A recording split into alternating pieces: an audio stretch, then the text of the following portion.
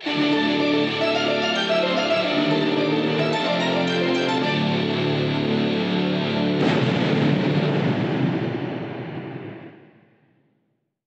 my name is Nathaniel Fawson. I'm a professional archaeologist. I have been for about a decade, a little more than a decade. And this channel is devoted to the archaeology of North America, in particular the region that we call the Eastern Woodlands. Now, today I wanted to talk about kind of a more deep-end theoretical framework that I found really useful in my research, given that I worked with foraging societies from the Archaic period and zooarchaeology and these kinds of questions.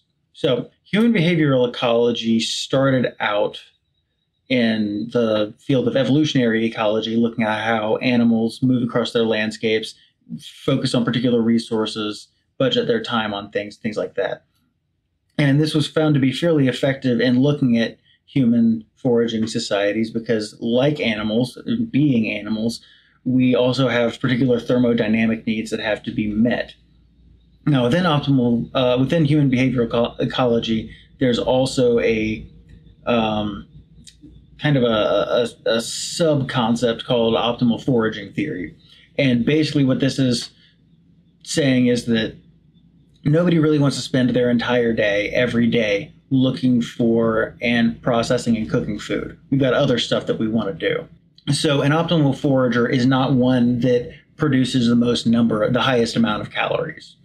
We're really only an optimal forager once they've met their threshold, their sufficiency threshold, what they need in order to be effective and survive and healthy, they can stop and they can do other things with their time. It does mean that an optimal forager is able to efficiently and effectively meet that sufficiency threshold.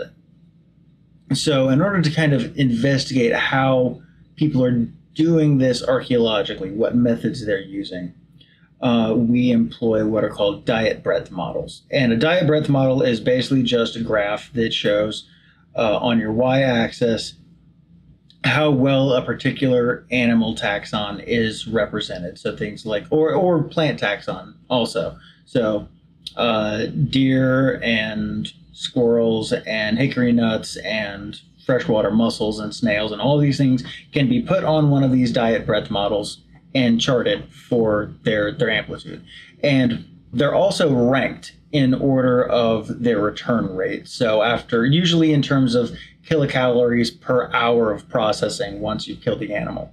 So if you're trying to butcher a deer, that usually takes about an hour and a half. So per hour of deer butchery, you get a lot of calories compared to something like an hour's worth of butchering squirrels, which produce very few calories per hour of work.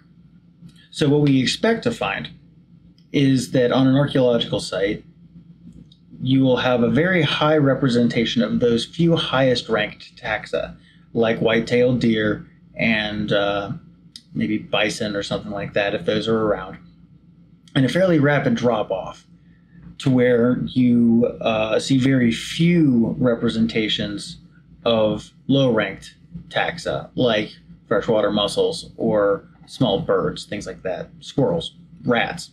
But the reality is we almost never see that kind of ideal scenario, and we have to have some way of explaining that. So poor representation of deer might mean that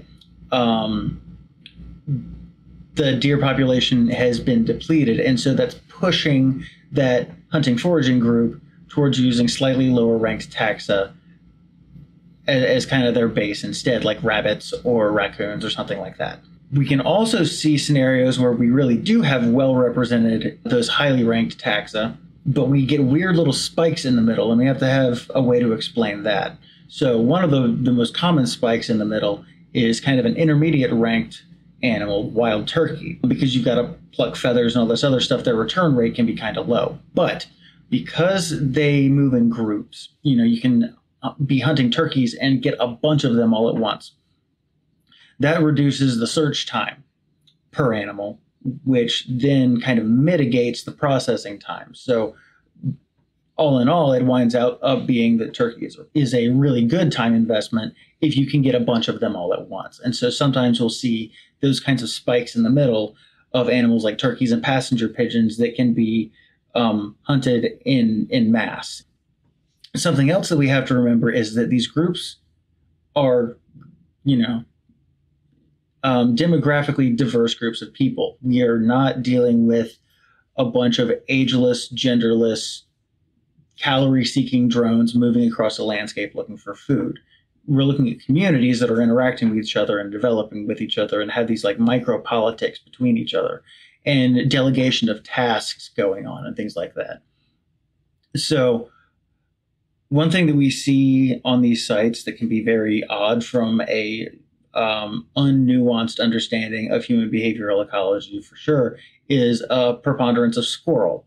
And squirrels are very poor return rate animals. It's only a couple of hundred, I think it's like 100 kilocalories or something like that. I'll look that up later, per hour of processing. And in order to process squirrel for an hour, you have to have a bunch of them anyway.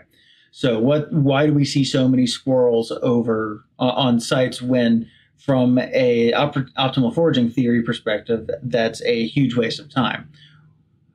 My suspicion is that it has to do with kids, because kids have to learn how to become adults at some point.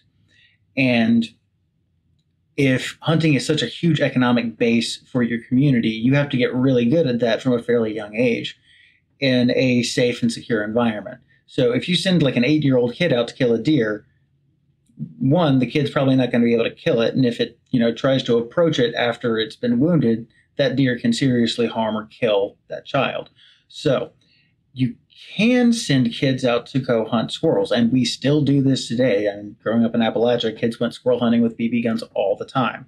So kids can be sent out with, like a blowgun or sling stones or something like that to kill squirrels, and that squirrel is not going to be able to do a whole lot of damage to that kid, to the point that by the time that 8-year-old is, 13, 14, 15 years old, they've already killed and skinned and cleaned and all the rest, hundreds of squirrels that have been, brought back and added to whatever soup mom's making for dinner or whatever. So it's one of the reasons I tend to think that the presence of squirrels in large numbers can have quite a bit to do with the behavior of children and not so much adults, because of that discrepancy in return rate. There is another possibility with those low-ranked taxa, and that's ubiquity and availability and the agenda, right? So if someone needs food, but they have other things on their, their plan for the day is not to sit in the woods for 4 hours hoping a deer shows up. They want something quick and now. Squirrels are everywhere. You can take, 2 of them in 15 minutes if you know what you're doing. They don't really hide from people very much. And they're kind of pests. They're really annoying. They'll get into your stuff and try to eat your food and stuff. I work in the woods. I have to deal with them all the time. So I understand absolutely why someone would decide to just go ahead and kill a couple of squirrels, skin and eat those, and then be about their day. I've described it before as the Taco Bell of the Archaic. It's not great, but it's quick and effective, and it doesn't occupy a whole lot of time if that's what you have other things you want to do with your time in that particular instance.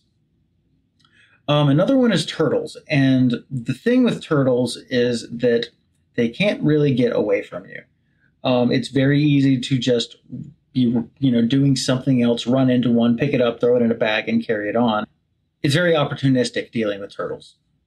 You also get a lot of secondary resources from the turtle, especially the shell. That's a natural bowl, cup, what have you, that doesn't take a whole lot of secondary processing to turn into a useful functional item. There's also like rattles and things that are made out of them that have ceremonial applications.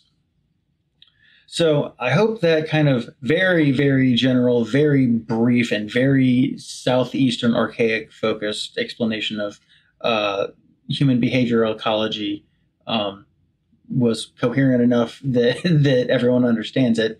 And I can go into greater detail on this if need be later. If there are any questions, of course, you can always put those down in the comments. And thank you for watching.